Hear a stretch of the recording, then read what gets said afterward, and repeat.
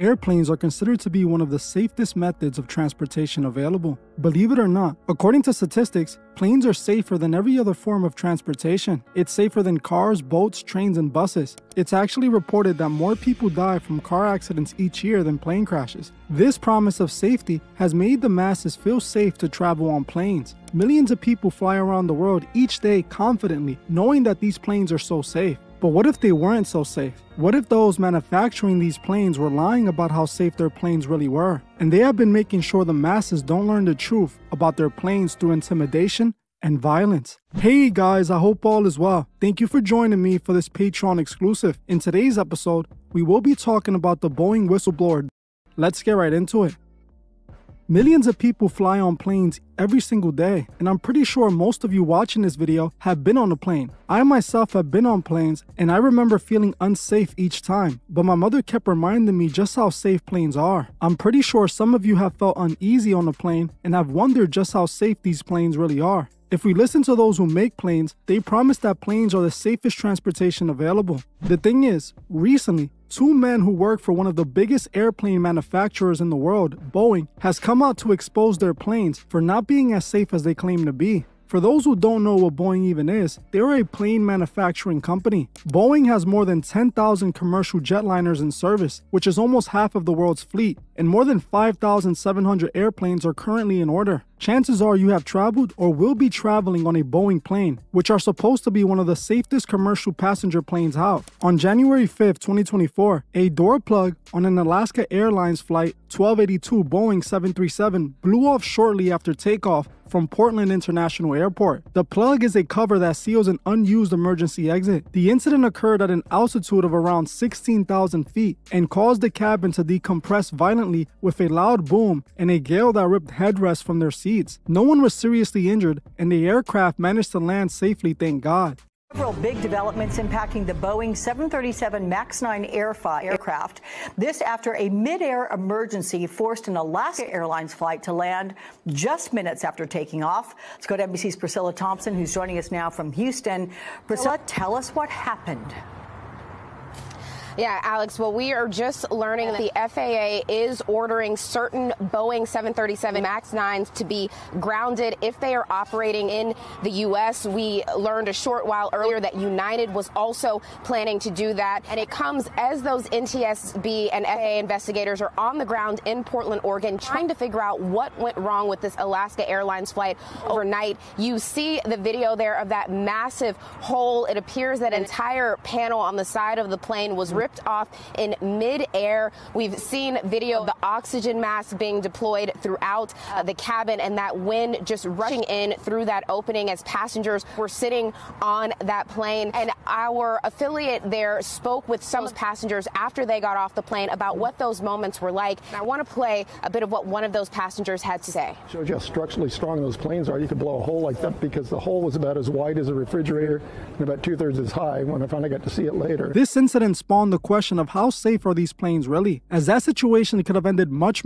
worse for all of those on the plane. Most people would just brush this situation off as just an isolated incident. The thing is, according to a former employee who worked for Boeing for over 30 years, these planes aren't as safe as they claim, and this could happen to many more planes.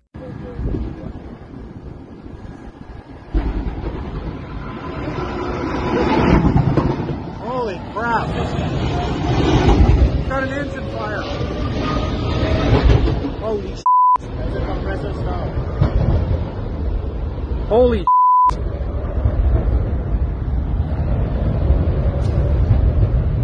A man by the name of John Barnett, who was a former quality control manager for Boeing, raised several concerns about their planes. John in 2019 told the BBC that under pressure, workers had been deliberately fitting substandard parts into aircraft on the production line, meaning that they were using faulty or parts that weren't up to the safety standards. He also said that he had uncovered serious problem with oxygen systems, which could mean 1 in 4 breathing masks would not work in an emergency, which meant those oxygen masks that were supposed to keep the passengers breathing during an emergency situation will end up failing on 1/4 of the passengers on the plane. John also said that soon after working in South Carolina, he had become concerned that the push to get new aircraft built meant that the assembly process was rushed and safety was compromised. He later also stated that the workers had failed to follow procedures intended to track components through the factory, allowing defective components to go missing, meaning that these defective parts could end up on a plane being used by a commercial airline. John also said in some cases substandard parts had been removed from scrap bins and fitted into planes that were being built to prevent delays on the production line. He also claimed that tests on emergency oxygen systems due to being fitted to the 787 showed a failure rate of 25%, meaning that 1/4 could fail to deploy in a real-life emergency.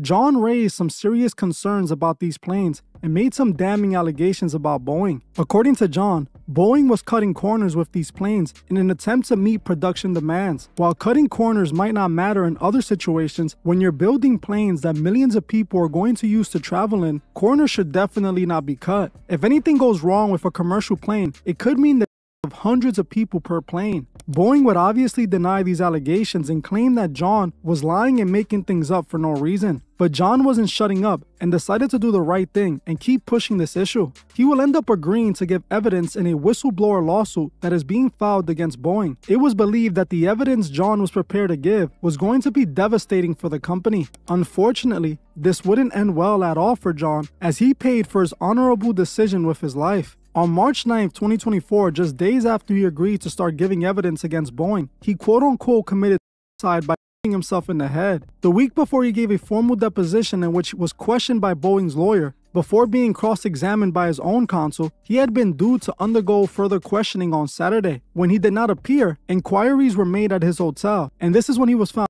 dead in his truck in the hotel parking lot. All of this follows that mid-flight incident when that door plug on a Boeing 737 flew off. And now a former Boeing employee turned whistleblower has been found.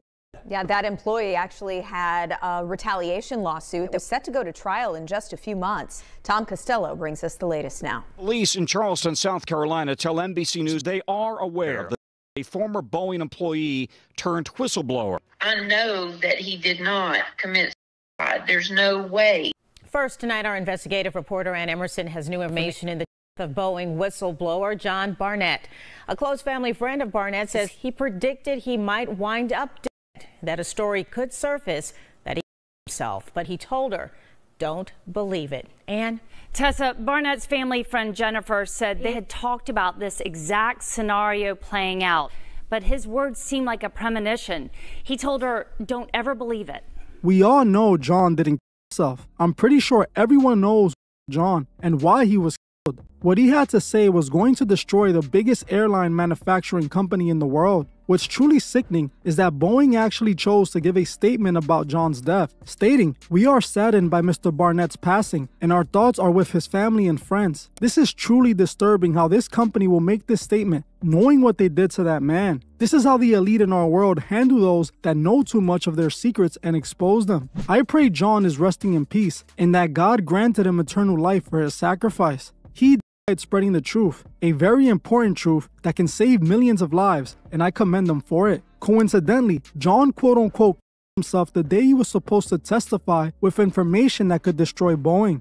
We can't make this up. This is what our world is coming to. Boeing thought that they got rid of their problem. This wasn't the case, as not long after John, a new whistleblower stepped up to pick up where he left off. Joshua Dean was a former quality control auditor for Boeing. Just like John, he came out and raised concerns about the company's safety. Dean, who had been at Boeing since 2019 as a quality auditor, raised concerns about improperly drilled bulkhead holes on parts of Boeing's 373 MAX planes. He claimed that flagging the issues with his management had no effect. He was eventually fired after they found out he made complaints about this. Now, less than 2 months after John died, Joshua was following in John's footsteps, ready to participate in the investigation by revealing what he saw. Just like John, this didn't end well for Joshua. Joshua, who was a healthy man by all accounts, ended up getting severely ill out of nowhere and would end up checking into the hospital. Days later, he was in very critical condition and had tested positive for influenza B, MRSA, and pneumonia. He shortly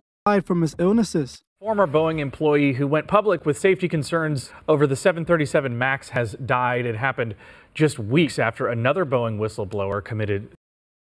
45-year-old Joshua Dean Tuesday morning from a severe infection.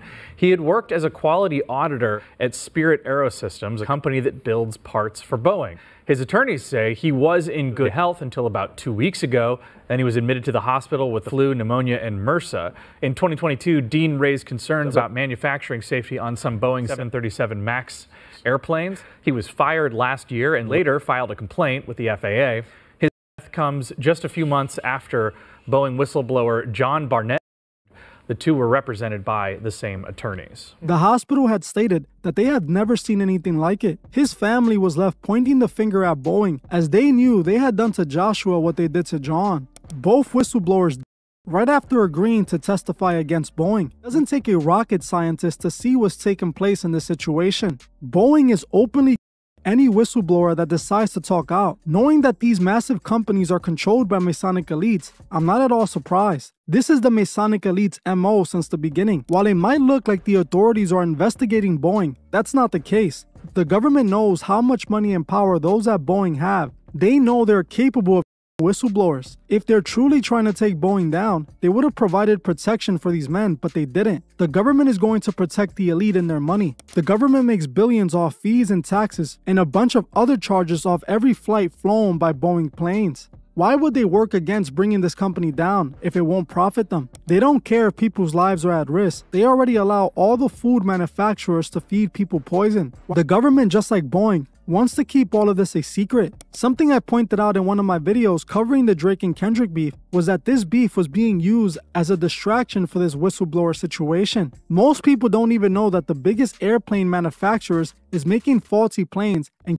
anyone who tries to expose them. The reason for this is because they're distracted with this massive Drake and Kendrick Lamar beef. Drake and Kendrick are two of the biggest rappers who are both signed with Universal Music Group. UMG just so happens to be primarily owned by BlackRock and Vanguard. Between those two companies, they own the majority of the stock for UMG. Now, it just so happens that both of these companies own billions worth of Boeing stocks as well. Between both of them, they own 11% of the entire company, putting them on the board. Even more interesting, Lucian Grainge, the man who was exposed for being at Diddy's freak-off parties, was being denied his $120 million bonus due to the bad press he was getting. But after the Drake and Kendrick beef, his $120 million bonus was approved by all the board members who just so happened to be BlackRock and Vanguard. This Drake and Kendrick beef was initiated now for 3 reasons: to save hip-hop, to get people off Lucian Grainge's back, and to be used as a massive distraction. BlackRock and Vanguard own most of UMG. That means that they control the boss over at UMG, which is Lucian Grainge, the man who controls both Drake and Kendrick Lamar.